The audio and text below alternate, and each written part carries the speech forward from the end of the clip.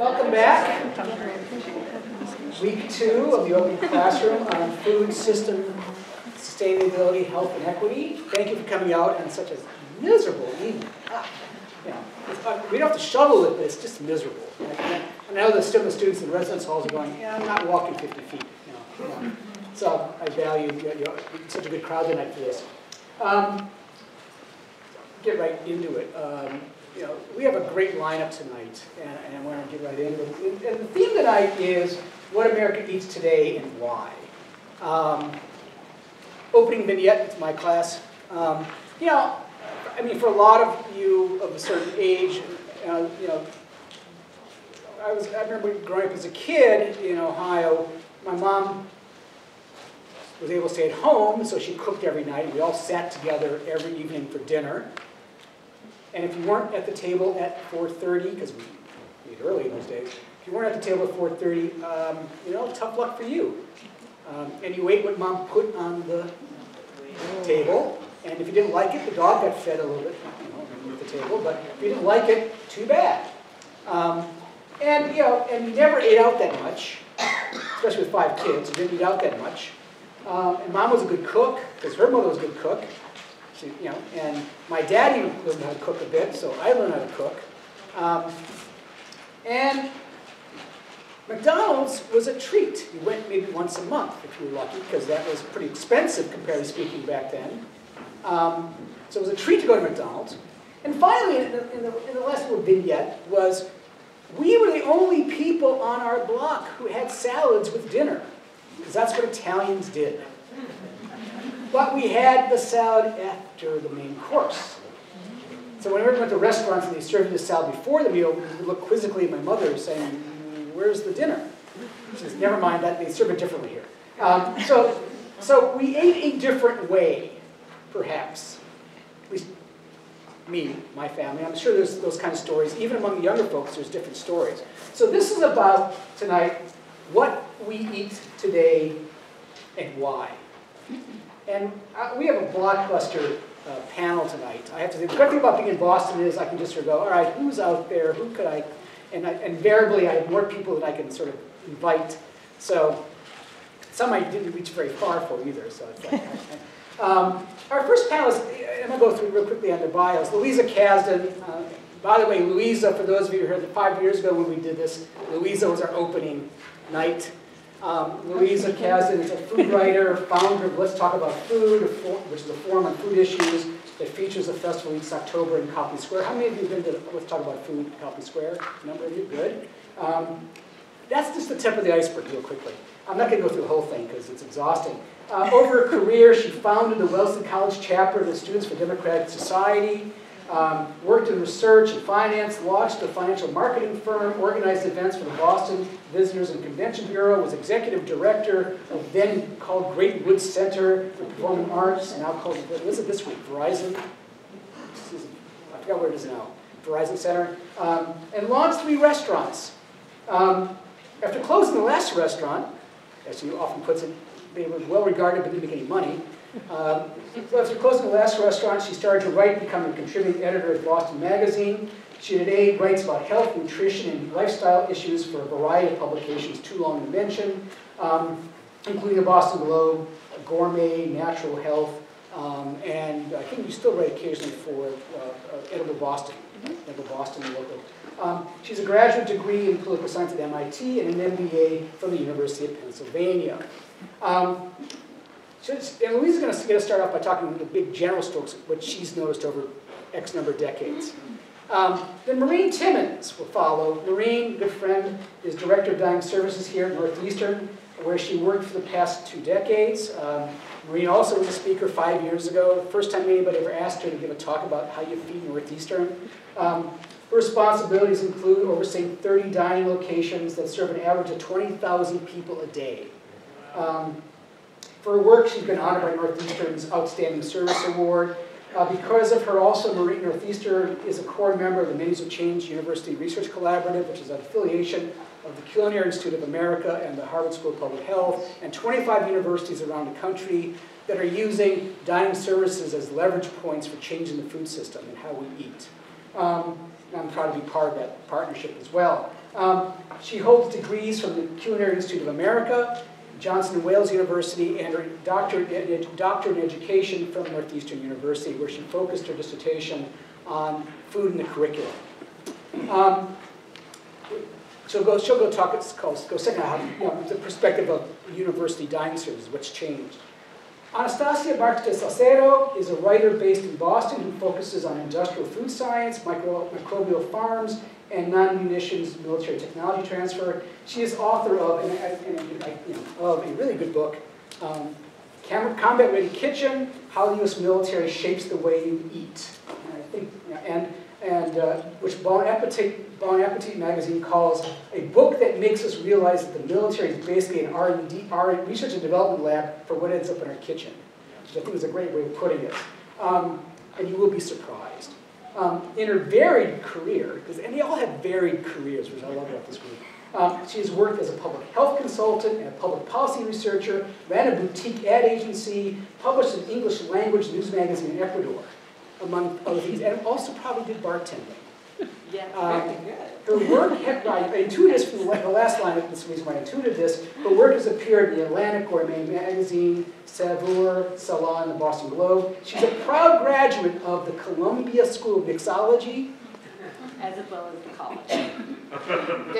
It's a New York State, which is a New York State licensed student-run bartending school located at Columbia University. She's got a degree in bartending. Yeah, which I just. I'll bring to that. Yeah, which, you know, what's that? You're not going to do it anymore? Urban studies. Urban studies. That was on your website. You I know, I was kind of joking. I have a problem with that. There you go. So you only go what's on the web. And she's got a degree in urban studies as well. So anyway, that's not as much fun. You know. Oh, no, I know. I know, but it's from Columbia, no doubt also. Andrew Levitt, our final speaker, is founder and CEO of Purple Carrot. The Purple Carrot, a vegan meal kit delivery service based in Needham. It launched in October 2014. Like all our guests, he has a varied career. Previously, Andy created Health Talker, the first word-of-mouth marketing company for the healthcare industry. In February in 2007, he founded in 2007 and was acquired in 2011. Prior to Health Talker, he spent more than a dozen years in the mainstream pharmaceutical and biotech sector in a variety of roles.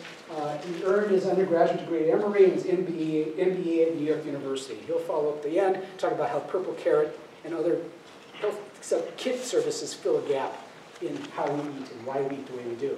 So each of our guests will talk for about 15 minutes, and then we'll do the proverbial discussion. So without further ado, Louisa Kasdon. And you can talk about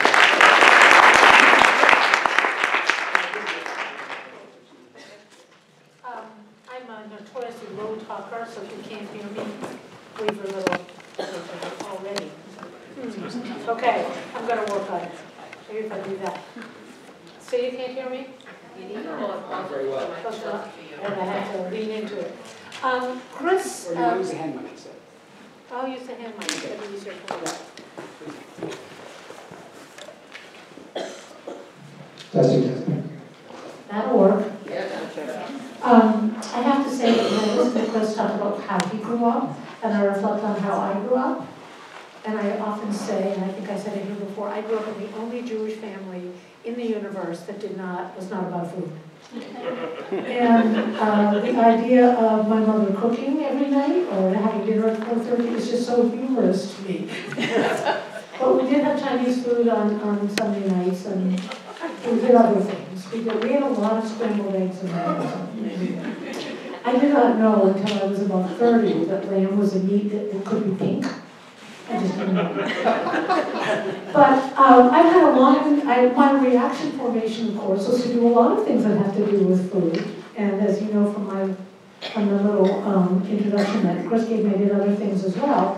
But food has been sort of a direction for me for a whole bunch of reasons, not the least of which was that when I was an undergraduate, my now husband was starting a restaurant. He was the builder of the restaurant, but the chef was his roommate. And I spent a lot of that first year of our relationship holding the lights so he could sandblast the walls and things like that. But one day I walked into the kitchen and the chef had this big glass jug, like a 5-gallon jug, and he was just pouring things into it willy-nilly. And I said, what are you doing? He said, I'm making salad dressing. And I said, stop. You can make salad dressing? And that sort of tells you where I was coming from and where I traveled to. So from that point, I kind of learned to cook. It was fascinating. My mother was often a character in my thoughts. Was that when I started to write about food, which I began after I closed my restaurants, my mother said to me, you're such a good writer. Why don't you write about something that matters? How did you write about food? And I said, well, frankly, not everybody can be on the front page of the New York Times reporting from Afghanistan without leaving Boston. That would be hard. And about 10 years into it, she said to me, you know, there are a lot of articles on the front page of the New York Times now that are about food. Maybe you weren't so stupid. Thank you, Mom.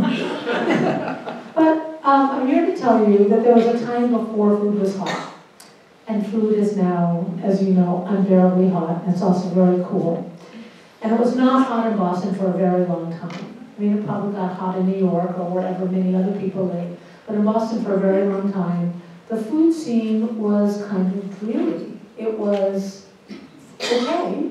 You know, we had Schlaf's, we had the Ritz-Carlton, we had Maison Robert, but it wasn't cool. It really wasn't something that people would aspire and say, oh, my son wants to be a chef, or my daughter wants to be a pastry chef. This was not cool. This is something that has happened probably in the last 15 years. And about 15 years ago, when I closed my restaurants, and I closed them because as much fun as they were fun, and as many great reviews as we got, and we got great reviews, we really weren't making any money, and it wasn't actually my dream to open a restaurant, it was someone else's dream. So I closed the restaurants and began to write about food and observe the food scene. And I've been observing it pretty closely since then. But when I decided to write about other people's restaurants, I could really be current. There wasn't a restaurant that would open that I didn't know about, and that I couldn't visit in the space of a month. I mean, a restaurant would open maybe 1 or 2 a month in a busy year, more likely 1 a month, and there would be a lot of buzz around it, and people would think I was very cool because I could visit all these restaurants. Let me just say as a caveat, I never reviewed restaurants because having been in the restaurant business, I could not bear to ruin other people's lives. But still, I would go to all the new restaurants, and I had a bunch of reviewers who worked for me, and I was always current. Now, you couldn't possibly keep up with the pace of change and the fascination that's out there in the world about food. It's mind-blowing to me. And now I'm old, and the idea of thinking of going out to that many restaurants, even the ones I used to go to, but to go with every new bistro or gastropub or fine dining restaurant or small plate restaurant or whatever would make me insane now, let alone the parking. But I think that the whole take-up in the restaurant business coincided, not surprisingly, with the take-up with food on television.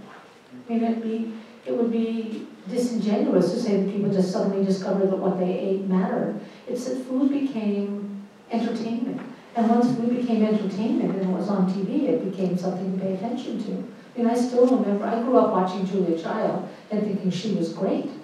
But by the time Emeril Lagasse came around, you couldn't learn to cook from Emeril Lagasse, but it was really fun to watch him. And people watch all these shows, and they watch them like they're sporting events, and they're not about learning to cook. There are a couple of shows on PBS which are still about learning to cook, but it's about the excitement of cooking, the competition of cooking, the energy of cooking, and that's all very true. But that is new. And the Food Network, and now, you know, who would have thought 20 years ago there would be 2 full-time networks devoted to food and cooking and food experiences. I couldn't have imagined. I really couldn't have imagined. But, you know, cable TV has changed our lives in so many ways.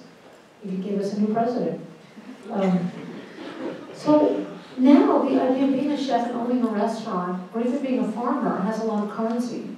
And I have met countless members of these professions who are young people, who are not so young people in the last 15 or 20 years. As I said, I started writing about the food business when I decided to close my business, and I thought that it would be helpful to keep other people from needlessly going into the food business and losing their shirts.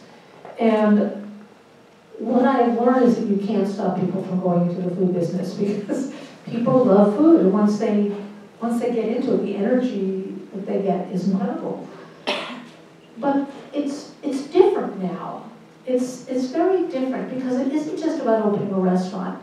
We also have the whole eating complex and the cooking complex and the farm-to-table complex and food waste and all the issues that I've been following for the last 7 or 8 years through Let's Talk About Food. And what I see is that it's really affecting the city of Boston, where I live and where I do most of my energy.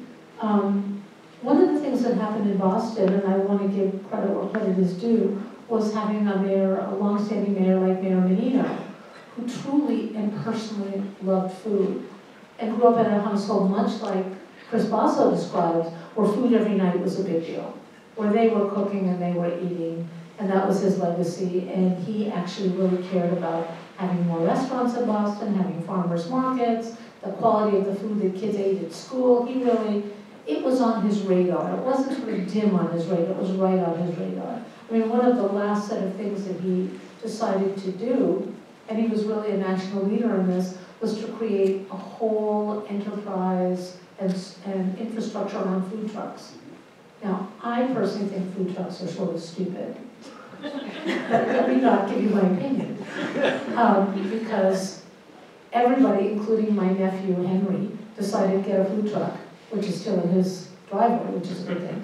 Because they thought it was a cheap way of getting into the restaurant business and only losing $20,000 instead of losing $550,000. And for some of them, that's been true. We have a whole bunch of food trucks in the Boston area that went from using their food truck as an experimental, mobile, pop-up restaurant, if you will, and now are very successful in bricks and mortars. And I can only applaud that. But the other thing that was happening, as this chef excitement was happening, is the farm excitement. And that is fascinating to me, because farming is really hard work. But what I noticed, and I've done a lot of interviews over the last 7 or 8 years with young farmers or people who aspire to be farmers or to work on farms, is that it starts in college. People don't, there are people who grow up in farming who become farmers. But the average age of most farmers right now in this country is 67 years old, which is not young. And we should, as a nation, be very concerned about where the future of our food is coming from. But the young people who want to go into farming and who don't have a legacy in it, there seems to be a pattern, and I kind of smile when I interview them, because every one of them says, well, I went to college and I became a vegetarian, and I joined the CSA, and then I became a vegan, and then I did a summer on a farm, and then after that summer farm, I decided to be a farmer, and then I went and I did a year on a farm, and now I'm here to learn more about farming. And I asked them, especially if they've been a farmer for a year or two, are you still a vegan? And they all say, no, you can't. Once you're on a farm, and I apologize, but this has been almost a universal answer from the young farmers that I've interviewed at Stone Gardens and other places, that they see the whole harmony of animals in the whole conversation. And that's something else. So out of that consciousness, and out of the CSAs and college campuses, first of all, kids get introduced to vegetables in a way that they may not at home. It's a very formative time of life, and people are away from home for the first time, and they're not eating what their mother or their father made for dinner. They're eating on campus. And they're trying different things, and they're making their own choices in a very significant way. And what I see is the legacy of that plays out once they're out of college. They care about what they buy. They care about cooking. They're doing fermentation classes and clinics. They are thinking about, in addition to being a young farmer or a chef, being a brewer or a spirit master, or the young people that I interviewed last fall who were starting a sake distillery in Waltham. But there are all of these careers that are now possible for people who are interested in food. Simultaneously, the interest in health became very significant. And the other thing that we saw is that Americans were getting very fat, and they were getting very fat younger. And this became suddenly a public health crisis, rightfully so. And as people were noticing that people were getting very fat, they were thinking more about teaching kids to cook, they were talking about soda taxes, they were thinking about the quality of food that we give kids in school, also the kind of food that we feed patients in hospitals. And the whole consciousness was starting to shift, that it isn't just about food being cool, it's also food as fuel. And that food as fuel, food as medicine, food as the future of the human body that it enters, became very powerful. And through that, people became very interested in nutrition. They, of course, became interested in dieting. Young people and older people became very conscious of the relationship between calorie expenditures. And this is all good, but it's new. It was not a powerful concern 20 years ago. I mean, when I grew up, the guru was Frances Moore LePay, and Adele Davis, and they were considered very fringy. One of them, The Diet for a Small Planet, is a book I still use. It was the first vegetarian cookbook I ever cooked from. And Adele Davis was considered a kook, but she was a health food writer. She probably will, if I went back and read it again, was not such a kook. So the interest in nutrition and health, and the seeping down into the public consciousness that you truly are what you eat, and that food is functional, really shifted the way people thought about food. Simultaneously, they started thinking about technology. You know, the first sort of technological thing that people got up in arms about were GMOs, and I can't speak about GMOs because I feel that it's a toxic conversation, and I'm not for GMOs or against them. I'm simply not interested in them. But the political energy that came about through GMOs was totally startling, I think, to the food world. And it has really brought about a whole consciousness of labeling, as have the calorie counts. So if you're buying food that has a label at all, because most of us don't buy everything from the farmer's market, how that label looks and how you look at a label has changed radically in the last 20 years. Boston in particular has been a bastion for looking at and studying all these things. Not only do we have a phenomenal cooking and chef culture, and of course we have a wonderful seafood culture, but we have an academic culture here that is really the leading edge of the research in nutrition and public health.